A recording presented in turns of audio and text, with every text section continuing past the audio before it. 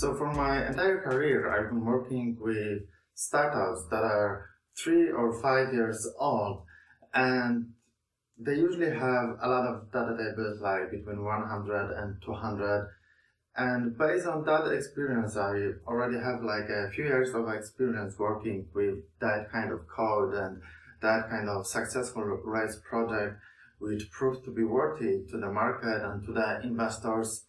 I wanted to talk to you about the biggest problem that I see in Rails architecture when I go through those kind of startups code. So let's start. Imagine that you have two bounded contexts. So here's first bounded context, and here's the second bounded context. And what is a bounded context? What do I mean by that? It's a part of your application, specific separate part of your application, in which specific words have concrete meanings.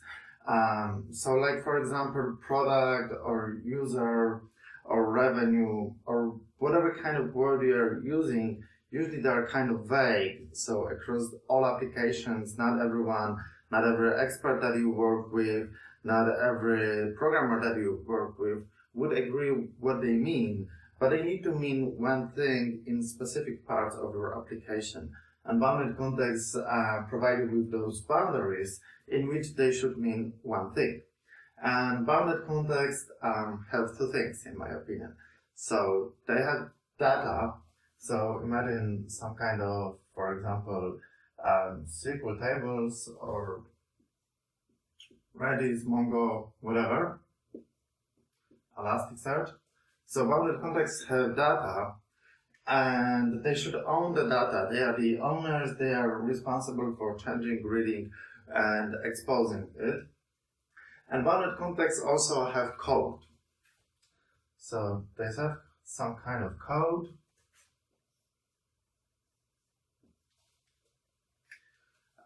So you have these two parts, for example, in your application, two bounded contexts.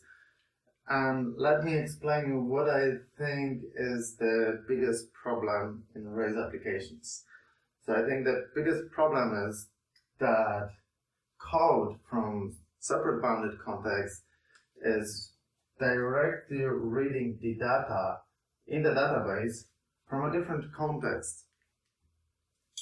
So let's say you have orders and you have payments, and because payments are so complicated in your project, you need to use multiple payment gateways, integrate with them in multiple ways because you are a global startup and you need to be very competitive. You are making deals with different payment gateways that have different offers, different APIs, and the cost of making transactions is different. So we decided to make a separate bounded context responsible for making sure that certain amount of money is paid.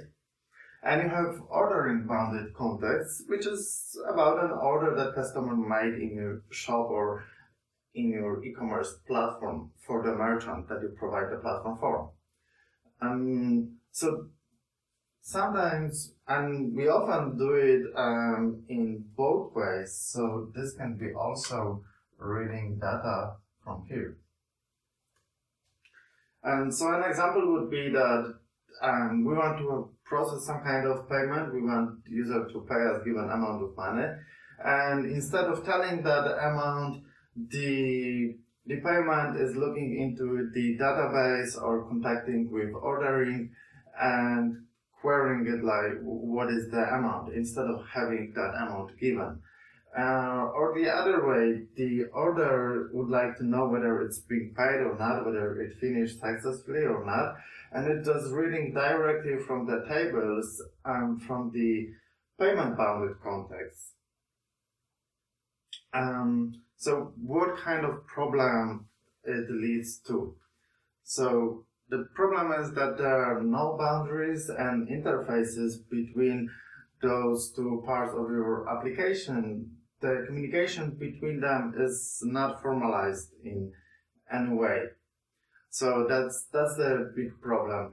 So when you work in this bounded context, when you look at this code and these tables that are using it, it's very hard for you to have in memory to remember about, well, is there anything else reading from it?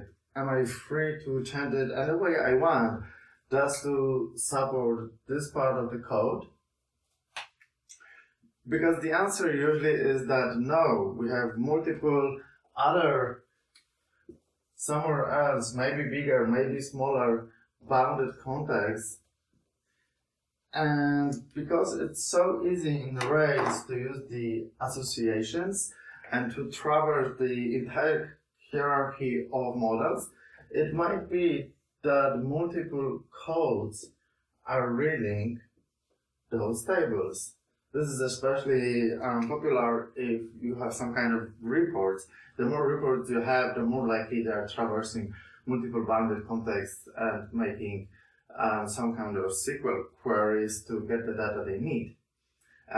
But this means that whenever you are working at this part of code, you can't just look at this code and this data and have that in your mind, because that's not good enough. You need to also know another thing that is looking here, and sometimes it's not easy to find because you can't just easily find in Rails if someone is by crossing associations reaching this data.